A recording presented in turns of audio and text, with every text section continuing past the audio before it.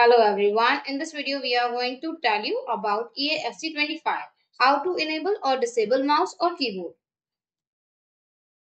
Step 1. Open EAFC25 on your gaming device. Step 2. From the main menu, find and select Settings. Step 3. In the Settings menu, click on the Gameplay tab. This section contains options related to your control devices.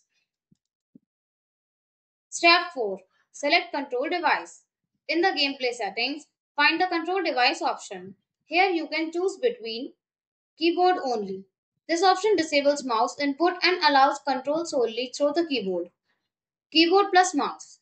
This option enables both keyboard and mouse inputs for gameplay. Select your preferred options, either keyboard only or keyboard plus mouse, using your keyboard or mouse and press enter to select it.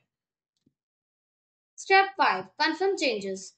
After making your selection, ensure that you confirm any changes if prompted by the game. This step is crucial for applying your new settings. Once you have confirmed your changes, exit the settings menu. You can now return to gameplay with your new control configuration. Thanks for watching the video. Do like, comment and share our video. Subscribe to our channel and don't forget to hit the bell icon for upcoming videos.